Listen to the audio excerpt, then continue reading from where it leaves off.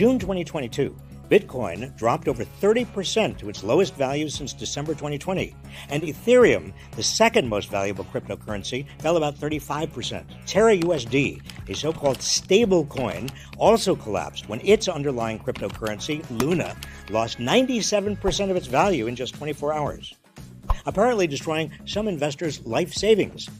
The implosion helped trigger a crypto meltdown that erased $300 billion in value across the market. As cryptocurrency prices plummeted, Celsius Network, an experimental cryptocurrency lender, announced it was freezing withdrawals due to extreme market conditions. Now, these crypto crashes and freezes have fueled worries that the complex crypto banking and lending system is on the brink of ruin. But this crash shouldn't surprise anyone familiar with the industry, or anyone who remembers the financial crashes of 1929 and 2008. Let me explain. In the murky world of crypto decentralized finance, known as DeFi, it's hard to understand who provides money for loans, where the money flows, or how easy it is to trigger currency meltdowns. There are no standards for issues of custody, risk management, or capital reserves. There are no transparency requirements. Investors often don't know how their money is being handled. Deposits are not insured. It's a Ponzi scheme.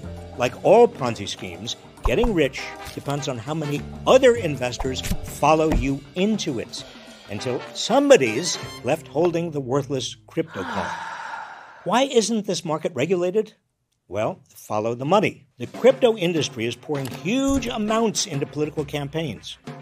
It has hired scores of former government officials and regulators to lobby on its behalf, including 3 former chairs of the Securities and Exchange Commission, 3 former chairs of the Commodity Futures Trading Commission, 3 former U.S. senators, and even former Treasury Secretary Larry Summers. In the past, cryptocurrencies kept rising by attracting new investors and big Wall Street money, along with celebrity endorsements. What do you think? Are you in? You know what? I'm in. But all Ponzi schemes topple eventually, just like the Wild West finances of the 1920s. Back then, Americans were getting rich by speculating on shares of stock, as other investors followed them into these risky assets, pushing their values ever upward. When the toppling occurred in 1929, it plunged the nation and the world into the Great Depression. That crash resulted in the Glass-Steagall Act, signed into law by Franklin D. Roosevelt in 1933. Glass-Steagall separated commercial banking from investment banking, putting an end to the giant Ponzi scheme that had overtaken the American economy and led to the Great Crash of 1929. It took a full generation to forget that crash and allow the forces that caused it to repeat their havoc. By the mid-1980s, as the stock market soared, speculators noticed they could make even more money if they gambled with other people's money, as speculators did in the 1920s. They pushed Congress to deregulate Wall Street, arguing that the United States financial sector would otherwise lose its competitive standing internationally. The final blow was in 1999, when the Clinton administration succumbed to intensive lobbying and ditched what remained of Glass-Steagall. With its repeal, American finance once again became a betting parlor.